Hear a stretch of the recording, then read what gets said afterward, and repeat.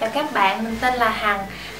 Mình vừa nhận được mình vừa đậu phỏng vấn visa sáng nay. Thì mình có một số kinh nghiệm để chia sẻ với các bạn, những bạn nào quan tâm tới việc đi du học Mỹ. Đó là sáng nay thì mình phỏng vấn là lúc 8 giờ 45. Thì mình có mặt sớm, đó là có mặt sớm 20 phút, vô xếp hàng để người ta kiểm tra những cái giấy tờ thanh toán cũng như là những cái DS160, I20, rồi vô thì bảo vệ check cơ thể này nọ, coi bạn có mang vũ khí hay không. Đi vào trong á, thì người ta hướng dẫn bạn lấy dấu vân tay và chờ đợi phỏng vấn. Thì sáng nay là đợt của mình phỏng vấn thì chỉ có 3 ô mở cửa, đó là ô số 1, ô số 2 và ô số 6. Điều đầu tiên lúc mà mình đứng xếp hàng ở ô số 1 đó là mình rất là thấy lo lắng. Vì trước mình đó là 3 người, một học sinh thấy trả lời cũng ok, tiếng Anh trả lời cũng rành rọt đồ này nọ, mà cuối cùng thì lại ổng cấp cho cái giấy A4 màu trắng là thấy định mệnh rồi. Rồi tới cặp vợ chồng thì ổng hỏi hai cặp vợ chồng này bằng tiếng Việt, cũng trả lời qua nghề nghiệp, chú làm nghề gì, cô làm nghề gì, đi Mỹ để làm cái gì này nọ. Xong rồi cuối cùng thì ổng im lặng, không nói gì hết, ổng cấp cho một cái giấy A4 màu trắng lần thứ hai. Đó là nguyên cả sáng nay là cái ô của mình là mình chỉ thấy giấy màu trắng thôi, tới lượt của mình. Thì vô thì mình trước khi vô thì trong lúc chờ đợi thì mình chỉnh chu quần áo thật đẹp.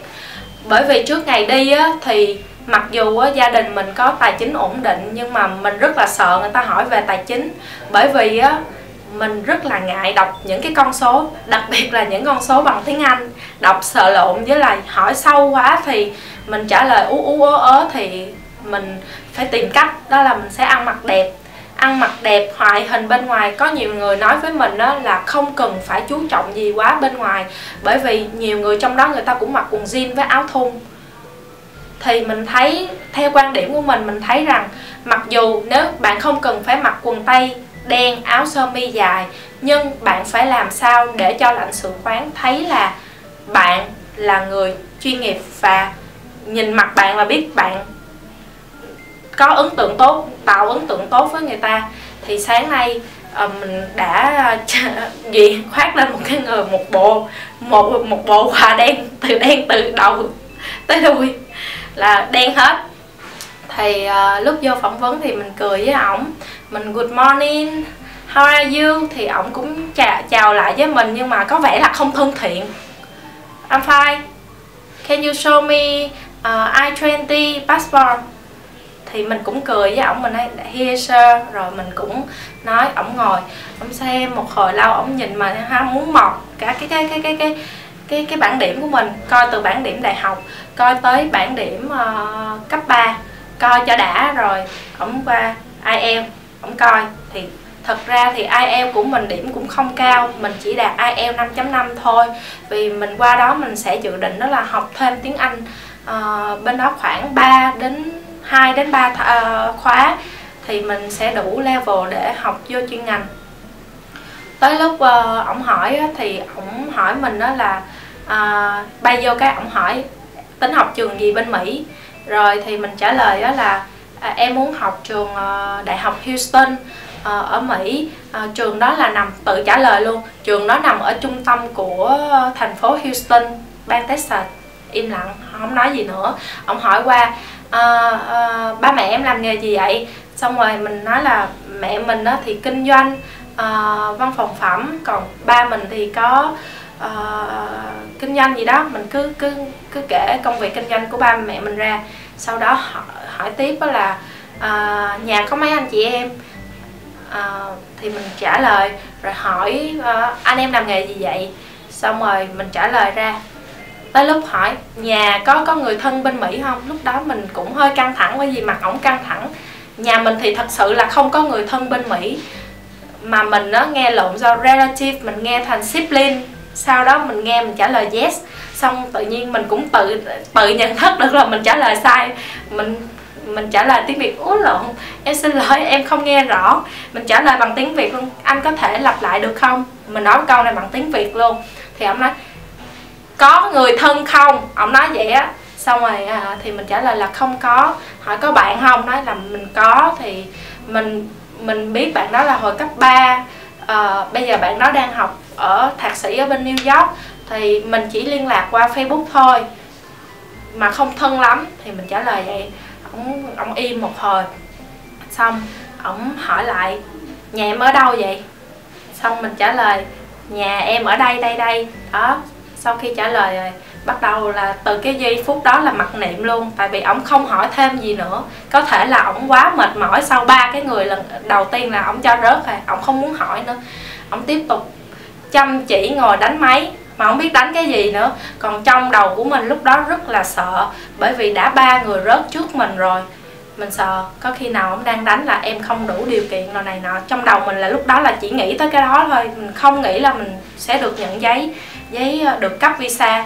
Ông ngồi ông đánh chắc bạn không đủ điều kiện tài chính gì đó. Ông không hề hỏi.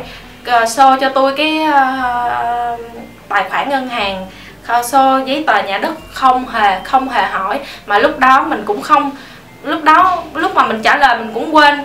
Thường là ở đây các chị dặn là khi mà mình trả lời thì mình nên có bằng chứng đưa người ta thì khả năng thuyết phục cao hơn. Mà tới lúc đó mình quên hết trơn, mình cũng không có thời gian để đưa cho họ nữa. Xong ổng tiếp tục ổng ngồi ổng mặc niệm chắc cũng cỡ 1 phút á. Ổng ngồi ổng đánh không biết đánh cái gì mà rất là lâu. Thế là mình nói chết rồi, kiểu này là fail rồi. Là nghĩ trong đầu là chắc là phải đăng ký lần thứ 2. Bạn không biết cái ánh mắt của ổng lúc đó rất là đáng sợ. Ai ngờ bất ngờ ông lấy một cái tờ giấy màu trắng, tờ giấy màu hồng đập ra cái cửa. Bóp đây, chúc mừng bạn gì đó. Rồi bạn có thể về, you can go home now. Rồi mình trời, mình gọi là mình vỡ òa luôn. Mình quá mừng, bởi vì mình không nghĩ là mình được cấp visa.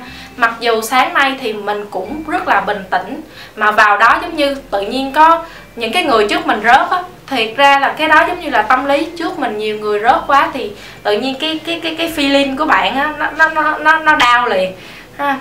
Thì ổng làm cho mình rất là bất ngờ, cảm thấy rất là vui khi mà mình nhận được. Thấy giấy hồng với giấy xanh là thấy quá vui rồi. Rồi xong mình cảm ơn ổng, xong mình đi ra. Thì một lần nữa mình xin cảm ơn chị An và thầy Khôi, cũng như là những chị khác như chị Thảo và chị Ý, cùng những chị khác đó là đã giúp đỡ mình trong quá trình xin phỏng vấn lấy visa. Bởi vì trước khi vào đây thì mình rất là bối rối. Hầu như những cái câu hỏi mình rất là ngờ ngợ, mặc dù cũng hướng dẫn làm này nọ, nhưng mà việc tự tìm thông tin rất là khó. Và mình đã viết bài, và nhờ mình khuyên các bạn khi các bạn viết bài thì các bạn nên chủ động đưa cho thầy sửa bài. Bởi vì một lần sửa bài bạn sẽ học thêm kinh nghiệm. Bạn phải nghĩ rằng trong đầu đó là những cái câu hỏi này sẽ là những cái câu hỏi lúc mà lãnh sự quán phỏng vấn. Giống như hôm nay mình đã được hỏi có anh chị em không, ba mẹ làm nghề gì. Đừng tưởng những cái câu hỏi này là những câu hỏi các bạn đã biết rồi. Phải tự chuẩn bị ở nhà, bởi vì vô đó rồi hỏi lý do tại sao rồi này nọ. Bạn phải tự chuẩn bị về ở nhà và vô để cho thầy sửa. Thì mỗi lần sửa thì bạn sẽ có thêm kinh nghiệm. Lúc mà đi phỏng vấn thì bạn sẽ tăng thêm tự tin. Và quan trọng nhất đó là ở bản thân bạn. Đậu visa hay không đó là do bản thân bạn. Lúc đi phỏng vấn thì mình khuyên các bạn đó là phải ăn mặc đẹp. Đặc biệt mấy bạn nào mà yếu về phần tài chính mặc càng đẹp càng thiện cảm. Chúc các bạn thành công.